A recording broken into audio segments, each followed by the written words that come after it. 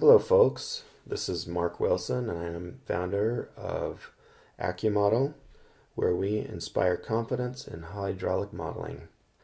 This tutorial video is another one in a series of tutorials that correspond with the EPANET User's Manual. This one corresponds with section 2.6 on saving and opening projects. So this is a real quick one. The save and import-export tools are all over here under the File menu. We can do a save as once we get our network built, and we can just go ahead and give it a name. .net is the file extension. Just note that that's a binary file, meaning that you can't open it with Notepad text editor. Okay, I've already saved it as that, but that's fine. If you do want to see what the contents are, then you'll need to go ahead and export that. So we've got three different types here. We can do map, and that gives either a text file description of the geometry. We can do it as a metafile.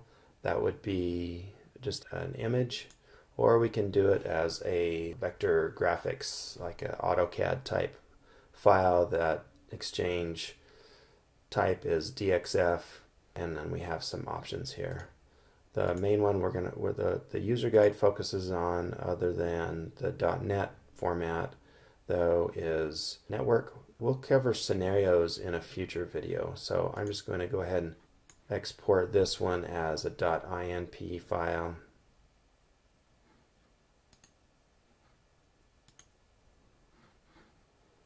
Now we can go ahead and open that up with just our Notepad or some other text editor, and we can look in it and kind of see how this type of text representation is organized.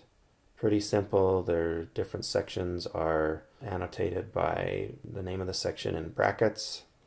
Anyway, you can look through that. I'll do another video on this later that goes more in depth to this. This, however, would be a good time to give a little plug for accu-model. We are experts at building hydraulic models and maintaining them for clients, both utilities and consultants. We are also very good at converting CAD to GIS and cleaning up GIS for use with hydraulic models.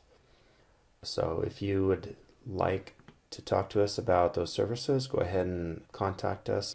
Our contact info is on the website. Also, we'll be coming out with a product called INP View that will take this type of text file, a .inp file.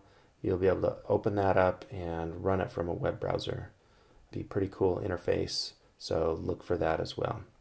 Anyway, good luck in your modeling, and subscribe to the channel and watch the rest of the videos in the tutorial playlist, and good luck in your modeling.